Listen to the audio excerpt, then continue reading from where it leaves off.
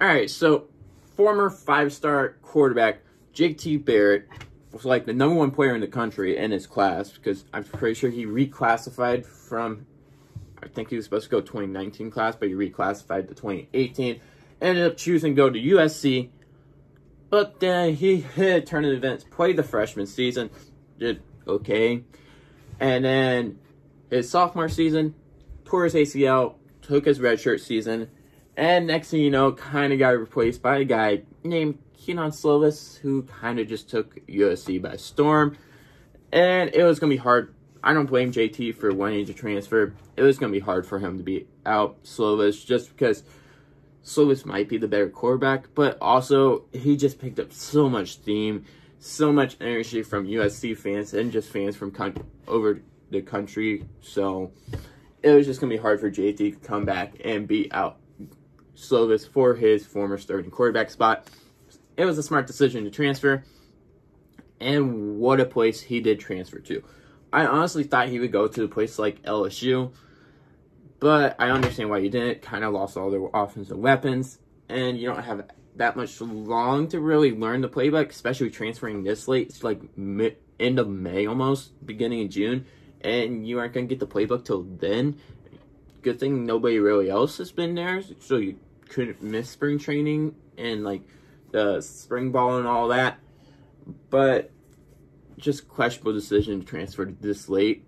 But he did end up going to Georgia. So this is a little bit controversy because Georgia also had another transfer QB. He was kind of like a graduate transfer in Jamie Newman. So what's going to happen here? Also, in case you guys didn't know, in the 2021 class, they have Brock Vandagriff coming. That sets up a little short timetable for JT Barrett to possibly get replaced that quickly, which isn't a good thing for him. So, if we're going to go over this, Jamie Newman more than likely is going to be the starting quarterback for 2020. He's had the playbook since, I don't know, like March. He would have been there for spring ball in enough time, so he's fine. He's perfectly okay. He's there for a good time, at least for this season.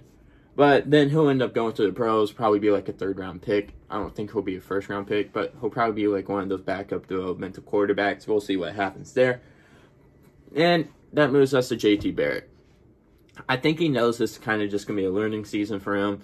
Just learn the playbook, learn the system, and how you can be better for next year, which is where the question marks come in. Could Brock Vandagriff potentially beat him out for the spot really next season? Because that's when Vandagriff will come in. And it's tough to say the least. Because if you remember correctly, Georgia kind of favors their veteran quarterbacks over the younger guys. Go back to Jake Fromm and what we had with Justin Fields. They just stuck with the guy that could produce their system a little bit better because he was more of a game manager than a flashy type quarterback. Then you also go back to Jacob Eason and Jake Fromm, where Jacob Eason was just there for longer, so he kind of just got the job, plus he had a decent freshman year. Then he gets hurt, of course, and Jake Fromm takes over. But it's questionable, to say the least, what's really going to happen. Barrett could be the starter for really only one season, and I think that might possibly be his plan, just to bank off one season. Or maybe he just hopes to sit this year and then start the next 2 years, which puts Brock Vandagriff kind of in a rough situation with only playing 1 year. So you think if JT Barrett starts, not this season, but next season, Brock Vandagriff probably takes that as a redshirt year learning season. He probably won't redshirt, though, if we're being honest. He's one of the best quarterbacks in this year's class, if not the best. So it's going to be tough for him to actually want the redshirt. I imagine he at least plays some. Maybe he'll redshirt. We'll see what happens there. But JT and Brock are kind of going to be in quarterback competition for next season. If JT loses that, I imagine he transfers. If Brock loses it, I wouldn't be surprised if he transfers.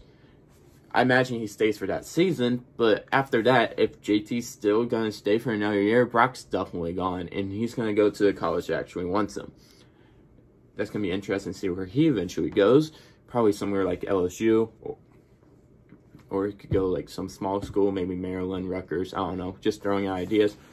But this whole quarterback controversy is going to be interesting, and JT Barrett kind of just spurred it all up in his own sense. And it's going to be a fun watch for these next couple of years. So what's your guys' opinions on JT Barrett going to Georgia? I want to hear that down below. And of course, if you guys have a suggestion for another video, make sure to put that down in the comments below as well. And who knows, it may end up being the next video. And of course, thank you guys for watching. Make sure to click the link down there if you have Instagram, Twitter, Discord, and Patreon. And of course, just make sure to keep the sports week flowing throughout the day.